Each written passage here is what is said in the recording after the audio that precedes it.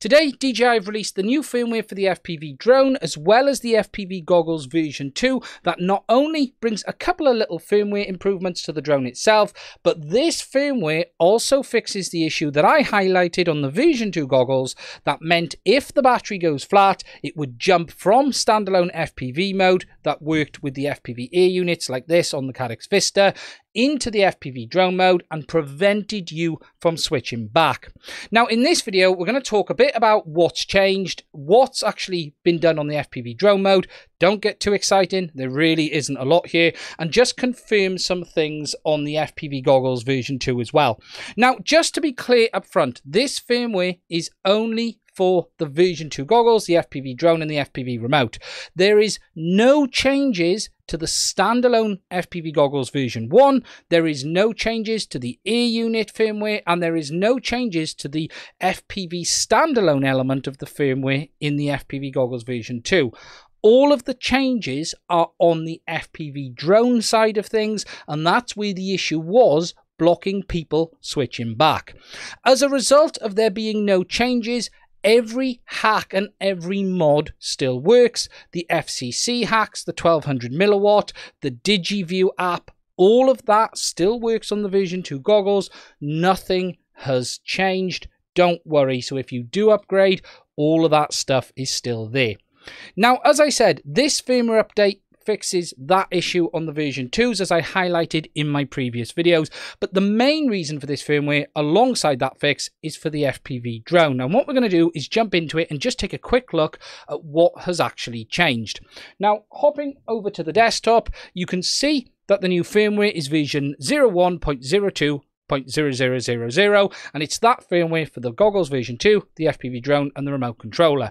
Now this firmware update is a very mild one, and it's not really worth running out an update into unless you absolutely have to. For instance, the changes are they've added the ability to enable or disable video subtitles in the camera settings on the goggles. This means you now have the option to have that subtitle data option on the FPV drone, just like you did on the standalone FPV. So when you're using your own software, it gives you that additional telemetry data that you can now have with the FPV drone side of things as well. There isn't a lot in there, but it is now available. They've added the ability to trigger the Find My Drone by pressing the mode and the brake buttons simultaneously on the motion controller. They've added a flashing auxiliary bottom light when you enable the Find My Drone feature. Now, if you've not used Find My Drone, it's a feature that causes the motors to beep, and they've now added the ability for the LED on the bottom to flash as well, and it's actually quite good. I was quite impressed when I tested it, although there is a few quirks around that behavior, and I'll talk about that in a minute too. They've also improved things by adding the ability to start and stop the motors in manual mode by customizing the C2 switch. Now, the C2 switch on the FPV goggles, the FPV remote version 2 is the switch that you would use for your camera adjustment in normal mode. So they've now added the ability to you can start and start the motors via that switch. For me, it's not that important, and I would have still preferred to have had the option to adjust the camera in manual mode rather than have the switch to start and stop the motors, but I do know this was an issue for some people, and that one should please a few. Jumping over, they have now added the ability to use the FPV drone with the smart controller via HDMI. Now, this isn't allowing the smart controller to actually control the drone. This is allowing the smart controller to display the video output like on the standard FPV system version 1. So you can actually connect the goggles version 2 to the smart controller and then have that image out via HDMI. You still, though, cannot control the actual drone via the smart controller. They've also optimized the hints on the goggles for updates, manual mode limitations, motion controller critical low battery warnings. They've optimized flight safety, optimized flight experience in manual mode, and optimized flight experience when using the motion controller. Now, as I said in my other videos on this, DJI actually gave me an early look at this firmware a couple of weeks ago, and I've had a bit of time to play with it. As I've already said at the start, I have confirmed in my tests that it resolves the issue on the version 2 goggles that prevented you switching back, and I've got to try it on the FPV drone mode as well. Now, of all of the things on here, the main one that I've had to play with is the Find My Drone feature, and I've checked how that behaves. And if you haven't got that enabled, I strongly suggest you go into your settings and set a double tap of C1 to enable the Find My Drone mode, because it enables you to double tap that and the motors will start beeping. And then you'll also now have the LED flashing on the bottom. Now, this isn't on by default, and in my opinion, it probably should be. And you really do want to make sure you've got this option turned on, because it is very handy indeed. It's a shame, actually, there aren't a few more buttons on this remote to allow you to do a couple more things like that, but it is a feature that I strongly advise people have if you're going to be doing a bit more aggressive flying with the FPV drone, although chances are you might rip an arm off it if you do. As for some of the other stuff that DJI said around improving the flight experience, now I've tried the manual mode switch for the start and stop motors, and that's quite nice. I can't really say I felt any difference in the way the drone flies myself. Personally, it still flies the way it did before. DJI say they've improved it. We'll have to take their word for it on that one. But overall, it really is a small update from the FPV drone side of things. There is no additional recording modes. There are no feature additions other than those little tweaks. It really is a very small change overall.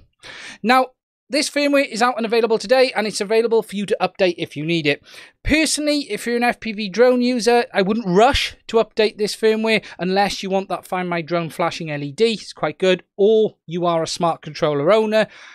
Again, there is no reason not to update at this point. I haven't found any main reasons not to, but there certainly isn't anything in you you're going to run out and get. If you are, though, an FPV Goggles version 2 user with the standalone FPV, I strongly advise you update to this firmware. It prevents the goggles entering that reset cycle and actually switch into the wrong mode, but even though it should allow you to switch back as well. Now, if you are someone on a set of V2s that is locked out, updating to this firmware should give you the option back and allow you to switch back into FPV air unit mode. So if you are stuck, do the update via Assistant for FPV and you should be able to switch back. One just other comment on this firmware about the Find My Drone feature is that if you have it on, in my tests, I found that you needed the goggles connected to the drone as well for it to work.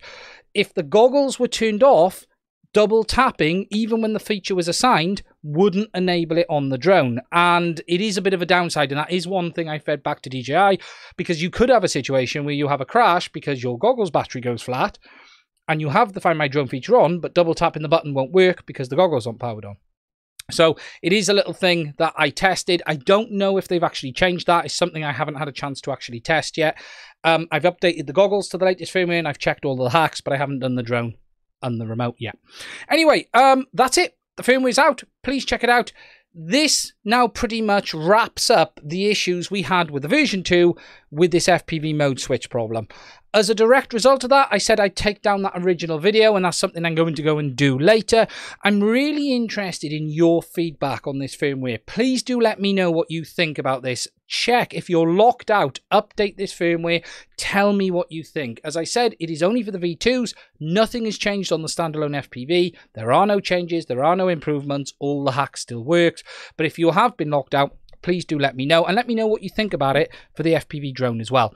That's it for this one. If you've enjoyed the video, please do consider hitting the subscribe button. Don't forget to hit the little bell as well. If you'd like to support the channel, there are links to buy me a coffee as well as Patreon in the description too, and it's only by you guys supporting us are we able to keep making videos like this. Anyway, that's it for this one, and I'll update you guys in the near future if anything new comes to light.